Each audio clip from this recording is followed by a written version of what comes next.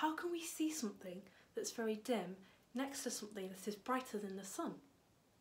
This is what I'm trying to do at Diamond Light Source. Now, Diamond Light Source is a particle accelerator. It accelerates electrons to nearly the speed of light and then forces them to go around bends using very strong magnets. Now, when the electrons go around these bends, they let off really intense light known as synchrotron radiation, which scientists use for experiments. Now, most of these electrons are focused down into a beam core. However, not all the electrons are very well focused, and some of them form a beam halo around this core. It's important to understand this beam halo so that we can understand why some of the electrons are escaping from the beam and work out ways to improve the efficiency of the beam so that we can create as powerful a source as possible for the scientists that are using this synchrotron light. Now, the beam halo is a lot dimmer than the beam core just because it has fewer electrons in it, which takes us back to the original question: how can I see something really dim, the beam halo, next to something brighter than the sun, the beam core? Maybe I can take inspiration from the sun.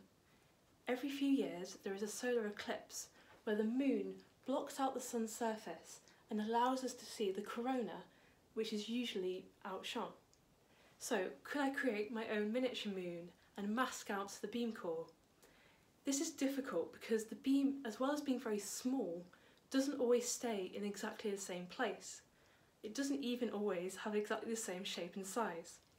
So I would have to create a mask and put it in exactly the right position so it blocked out the beam core but not the beam halo, whilst the beam is moving around and changing shape.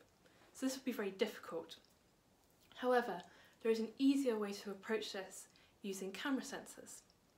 Most camera sensors, like the one in your phone, if you try and take a photo of a really bright light, you'll see that the whole image just becomes flooded with light.